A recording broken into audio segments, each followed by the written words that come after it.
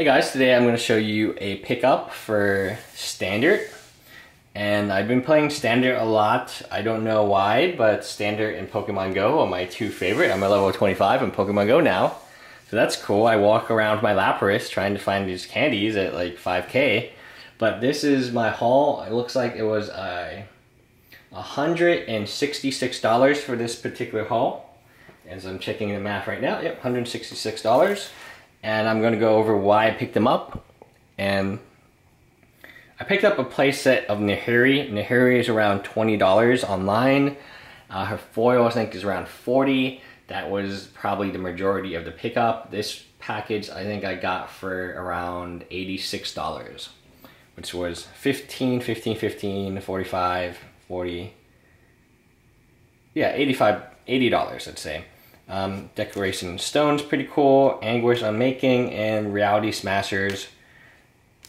Matter Reshapers is $2, and then I'll go into these two later.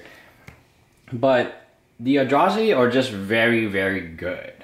As someone who's played Magic for a long time, I've never seen creatures this powerful before, and I hope I never will, because it's just too OP and so easy to activate. The colorless is kind of not typically a restriction, especially when you have pain lands, which are tricolors. So in the Eldrazi deck, the pain lands are actually better than dual lands for Legacy because they produce free colors and life is not really that relevant.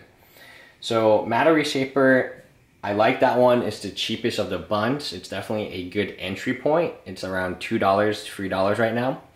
And very easy to trade for. People have it a ton of. I do want to also talk about this particular set. I don't believe as much of this was open as something like Shadows or Zendikar. What happened was people were exhausted after buying cases. I know my friends who normally buy a box of something don't buy a box of it anymore for Battle for Zendikar. They bought several cases of it. And yes, they had a really good deal at like $80, $81, and they got their expeditions and everything was very crazy. But when they spent all their money on that set, no one had any money left over in this set. And this set was phenomenally better, the set, I'm not talking about the expeditions in the set, than the Battle for Zendikar. So I like this set a lot because it could turn out, assuming Magic holds popularity, in which everyone would benefit if it does, it might turn out that this set was not opened as much as we believe it was, and definitely when you have a sandwich in between Zendikar as well as the Shadows, two very widely open sets, it may not have the run a lot of people believe it does. So I'm collecting these. These are very cheap. Reality Smasher, I think, is also $2 to $3. Thought Nasir is slightly more expensive at $4 to $5, but wow, I mean, it's a 4/4 that grabs your... So, Vendilion Click, let's talk about Thought Nasir. Vendilion Click is very comparable, in my opinion, to it. But this one is actually better because you give your opponent has to kill it. And they can't lightning bolt it to get the card back. So not only are you picking their best card, you are also taking the card from them unless they can somehow kill it. And a lightning bolt is not going to do it. They can path it, which is fine because you get a land in return, but at the same time, it's very good. There's a reason Vendilion Click was a $40+ card for a very long time. This card is a lot more playable because more decks can run it. Next, Arlene Cod. I've always liked Arlene. She has not found a deck and home yet, and her price is very low. As of this recording, it's like $4 to $5, maybe $6. I think I got these for $15 for 3 of them at my locals.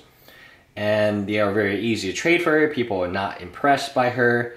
I like her a lot. It would not surprise me that if a red-green deck emerged from Kaladesh, not from just Kaladesh, but from the next set, Aether Revolt, and they had really good burn spells, really good pump spells, it would not surprise me that this card would go up in price. Next, foils. Now would be the time to pick up your Eldritch Moon foil lands. Foil lands are always very uniquely situated in that EDH players will also want them. They're kind of at all-time low right now because people have just been exhausted in terms of money spent. So picking foil, Aldrich, oh, these are shadow, sorry. Foil shadow lands is a good, it's good because when we go to Kaladesh and we have the enemy fast lands, what happens is the lands from the previous block get more expensive. And they will continue to get more expensive because there's less common. People opening the new stuff, opening less of the shadow stuff, and they become very good trade bait. There's actually no better trade bait than lands because everyone needs them, and you can trade them in playsets. I love trading stuff in playsets because it's very easy for you to trade up. And I define trade up as trading 4 cards for 1 card. And that's something that you should always look to do. So let's say these lands are, I have 4 foil ones and I can trade them for $5 a piece. Let's say $8 a piece, and that would be $32. Well, $32 you can trade for multiple very high quality cards. You can trade for 2 Nahiris, maybe, assuming, I mean, maybe you had to add something else. You probably need to add maybe Arlen or something to make it balanced. But you can trade up into more valuable cards, which is something that I like for lands. So whenever I can trade into lands, I definitely will. Whenever I can trade out of lands, I typically trade them out as a play set, therefore getting maximal value.